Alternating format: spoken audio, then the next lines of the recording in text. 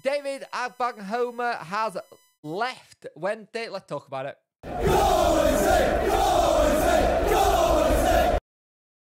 Hi guys, and welcome to a video I wasn't expecting to make. I've got two videos up for today, one at 6, one at 8, I think. So I wasn't expecting to make this one. So welcome to the channel. You can like, share, subscribe, all that goodness. Liking helps the algorithm, sharing gets in front of people's face, and subscribing let people know you like the channel. So David Agbontohoma has left to go to Boreham Wood.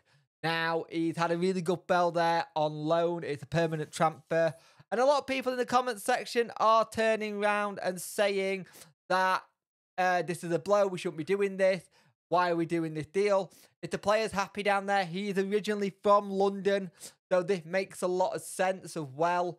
I think he's from Southwick.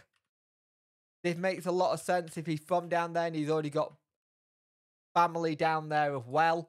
So it's one of those ones, you think about it and you think, he's at Boreham Wood. Yes, Southwick's the other side. It's more near Brighton than it is London, but it's a closer trek home from Sheffield than it is from Boreham Wood.